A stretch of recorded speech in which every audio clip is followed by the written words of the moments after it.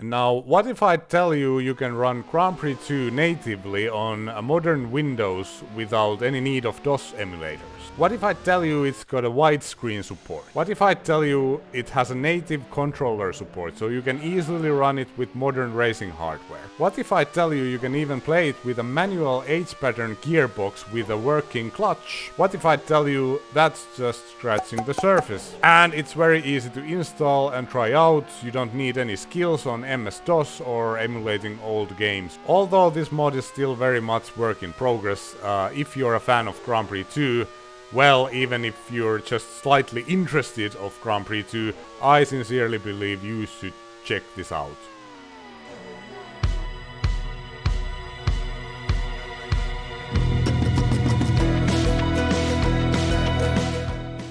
This mod is called X82GP2 and is the work of Hatcher.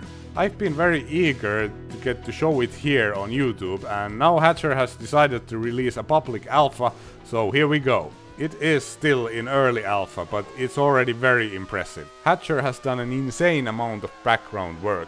After reverse engineering Grand Prix 2 for years, and after a lot of trial and error, the project is now off the ground. And the progress has been really rapid for the last few months. So let's go through some of the things this add-on brings to the game. Basically, it's a program that runs Grand Prix 2 natively on Windows without the need of DOS emulator, such as DOSBox. So you just need a copy of Grand Prix 2, then download a few files, follow instructions, and you're good to go. Because the code is run natively in Windows, the performance is brilliant. Also, there's no input lag whatsoever, thus the driving experience is better than ever. Because of the great performance, Hatcher has been able to use multi-rendering. Thus he's managed to bring widescreen support. You can now look left and right, also the mirrors are new and show actual 3D cars instead of sprites. And as you obviously can see, there are spinning tires and a moving steering wheel for you to enjoy. Also, some experimental testing with higher frame rates are underway. This is not in the public alpha yet, but in this clip we're driving in 52 frames per second, natively without frame generation. It works okay, apart from the AI decision making that is a little bit glitched. As I said, this is work in progress. X86GP2 has got native controller support, so you can have multiple controllers such as separate pedals, stick shifters, etc. You can use a modern direct drive wheel or whatever you have, and it's easy to set up. Because the controls have been abstracted away from the in-game calibration, you'll get the full resolution of a modern wheel sent into the game, and have the maximum wheel resolution supported by GP2. Again, driving experience is better than ever. It's incredibly accurate and I've managed to catch slides like never before in Grand Prix 2. If you like to drive older mods from the 80s and before, you can choose to use an H-pattern gearbox to add immersion. With a perfectly working clutch, of course. Again, one of those things I thought would never be possible in Grand Prix 2. Hatcher indeed is a wizard. You can also bind functionality into your wheel, like looking left or right, or pausing the game. The replay feature is still very much work in progress, but for now you have rudimentary controls for the replay. There should be a separate TV window in the future, so you can actually watch the race whilst you race. There's a link in the description to the forums where you can find the files and instructions. Bear in mind, this is an early alpha, but as I said, the progress has been very rapid lately, so stay tuned for updates. Here are some things that are planned for this amazing mod in the future. Support for triple monitor setups, mod supports. Modding will be done through loading them inside the game, not by overwriting existing files like before. Improving the frame rate we talked about earlier, and a lot more stuff I've probably already forgotten. Tell me in the comments what would you want to see in GP2 that before this seemed impossible to implement. And of course, to end this video we have to do a little quick race against the AI in a SimTech with a manual gearbox. And here we are at the back of the grid in our 1994 SimTech Fords with a manual transmission. indeed. In real life, I believe this Simtech had a manual gearbox early in 1994. One of the last cars to have a manual gearbox in F1. However, please don't crash. I don't think they had an 8 pattern shifter. I think they used flappy paddles.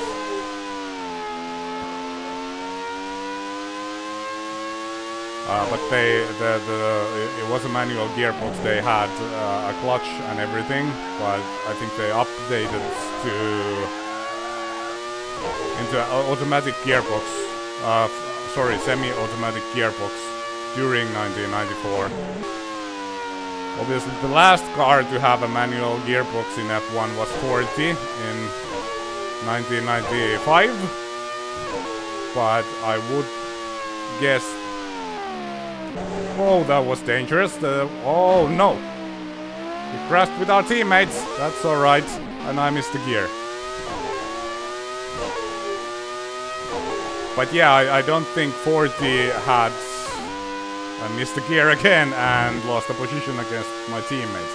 Yeah, it's hard. It's really hard.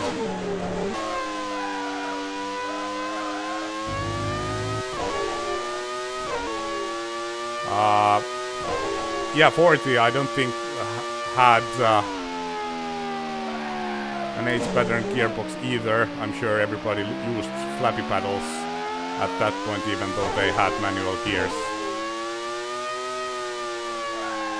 But yeah, it's very hard to use with a modern F1 car. Well, these cars obviously are 30 years old, but you know, modern-ish, I suppose.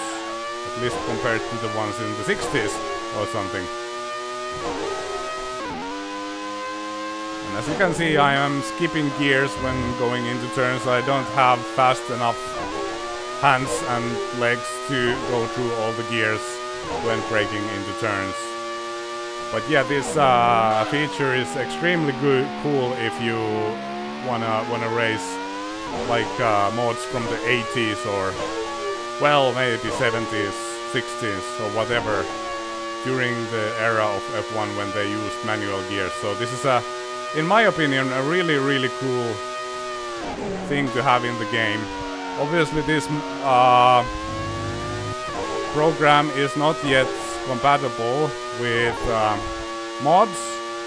Mod support will be coming at some point. I think we are side by side with somebody. And we got passed. And I missed a gear. Missing a gear is very bad. You lose a lot of speed, as you can see. And Hatcher actually has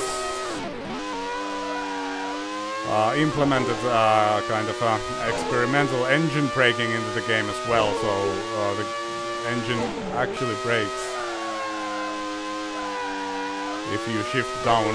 It doesn't really unsettle the car, but it kind of works. However, that is still kind of in an experimental stage, and apparently at the moment it breaks the replay because it's a completely physical replay, and it kind of breaks the physics in the replay. So we'll see what happens with that in the future. Stay away from the wall of the champions. That was a messy and poor race and bad driving, but we get P24, which is actually pretty good for a Simtech. So time for conclusion. From what I've seen, I can tell that if this mod progresses the way it has during the last month, it will be a game changer. I will most certainly move my Grand Prix 2 playing here. In fact, if the mod support was there, I'd do it already. By the time you watch this video, there are probably a bunch of updates out already, so stay tuned for the progress.